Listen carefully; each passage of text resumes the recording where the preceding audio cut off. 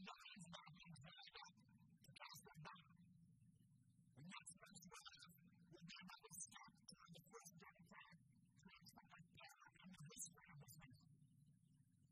It's a tribute to the courage and determination of people of Afghanistan, but it's also a tribute to you and the sacrifices of so many Americans in our coalition programs. Everything you've done over the years. We know that this progress is going to have a place. Tomorrow is Memorial Day. The basis here in Afghanistan and the practice of those in America, we're in place. We're in place to honor those who laid down their lives for our freedom. And that includes nearly 2,200 American patriots who made the ultimate sacrifice in the last full measure of division right now in Afghanistan. And I want to sing some of those battle cries. And I'm going to be playing memories of foreign comrades in Iraq today. Right now, every single man that made this community their friend. And I want you to know that gratitude is shared by the Afghan people. One of them, one of Afghanistan's leading men, a member of Parliament, recently wrote about the battle. I don't know if many of you get a chance to see.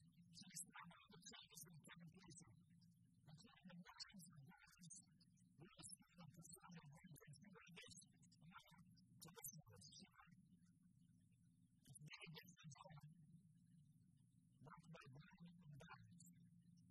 But we have made significant gains and achievements, which would not have been possible without the generous support of the international community, especially the American people. Especially the American people. She's talking about your youth. She's talking about your families. She's talking about those who are yours. That's the difference in the legacy that you can afford. The U.S. are coming out mission ends later this year. And now we're going to know in this country across the region, America's commitment to the people of Afghanistan will be. Without strategic partnership, we continue to stand with our hands and be strengthened by institutions. As they build our economy, as they improve our lives, men and women, boys and girls.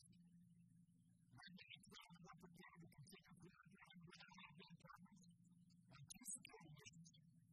Training and equipping Afghan forces and targeting terrorists against their family. And once Afghanistan is securely prosper, I hope that you say about Bahrain security and the religious movement.